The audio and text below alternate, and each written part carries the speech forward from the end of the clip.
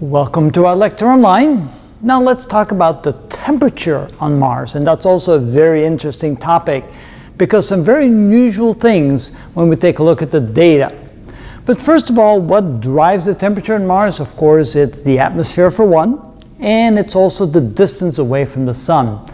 Now, Mars is about 1.5 times as far away from the sun as the Earth is, and because the intensity of the light that we receive is proportional to 1 over the distance squared, and since the distance on Mars is about 1.5 times the distance on Earth, we find that the amount of sunlight we get, the intensity of the sunlight on Earth, is 1361 watts per square meter, where on Mars on average it's only about 585 watts per square meter, so it's less than half the warmth we get from the sun on Mars relative to the Earth.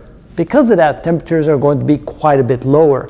And in addition to that, the atmosphere is so thin, it simply cannot hang on to the temperature, the heat during the nighttime, so temperatures drop quite a bit.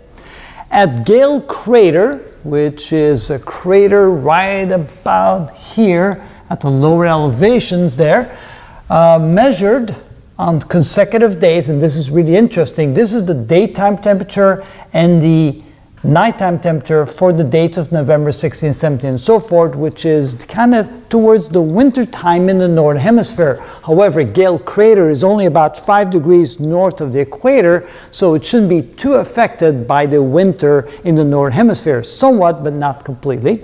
And so we see daytime temperatures that are very consistent from one day to the next. This is in degrees Fahrenheit, which is on average about minus 12 degrees centigrade. By no means warm, but not bad for Mars.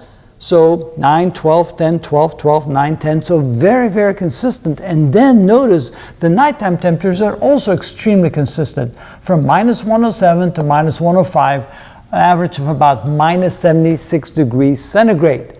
Notice the difference between day and night are over 100 degrees Fahrenheit, or about 64 degrees Celsius. So it's amazing how enormously different the day and nighttime temperatures are, and it's also amazing how consistent they are from one day to the next during the daytime, and how consistent they are for the low of the nighttime. So it is very, how should I say, very unexpected. On the Earth it's not at all that way, because on the Earth there's a lot of things that can happen to the temperature, with vast oceans that temper the temperature, big air masses that move from one region to another, big sea currents that move from one region to another, all affecting the temperature from one day to the next. Not so on Mars. It's very homogeneous. You get what you get every day and every night. And of course, during the summertime, the daytime temperature will be higher and lower in the wintertime. Same with the nighttime temperatures, but the consistency from day to day is absolutely amazing. Planet-wide, the average temperature is about minus 60 degrees centigrade. That's a combination of the North Pole and the equator regions. And globally, you can see on average, the temperatures are quite frigid, about minus 81 degrees Fahrenheit or minus 60 degrees Celsius. And the high at the equator in the summertime can be as much as 20 degrees centigrade. That's about 68 Fahrenheit, 293 Kelvin. And you might think, wow, that's almost warm enough to walk around in a t-shirt. Now, not quite. Let's say that you could walk around in clothes. You had some breathing mechanism that you didn't need a spacesuit. You will need a spacesuit, by the way, on Mars because the low pressure. But let's say you could walk around. Could you walk around in a t-shirt? And the answer is no. Even though the temperatures are 20 degrees centigrade, the atmosphere is so thin that it wouldn't contain the heat. So the amount of molecules striking you at that temperature would be so few, and the amount of radiation going away from you to space, to the region around you, is so great that you would freeze to death very, very quickly, even at these temperatures. So they're a little bit deceiving. It's not like living room temperature. You would freeze to death in 20 degrees centigrade if you didn't have a spacesuit on. The low, on average, minus 153, extremely low temperatures. That's due to the regions in the northern polar cap and southern polar cap that can get very, very cold during the winter. So you can see that, yes, those temperatures are quite low. The day average, about minus 5.7 degrees centigrade in the more temperate region, and the night average about minus 78.5 degrees in the more temperate region near the equator. On the Viking site, we took some temperatures, and we had daytime temperatures of minus 17.2 centigrade and minus 107 at night. So you can see that some very, very frigid temperatures were recorded there by the Viking spacecraft. Notice we did some soil temperature measurements, and we found some soil that heated up to 27 degrees centigrade. Again, that's the sunlight hitting the sand and heating up, just like you would find at the beach. At the Spirit rover, they indicate that they had a temperature measurement of 35 degrees centigrade, but I put a question mark there because I have a hard time accepting that is actually correct.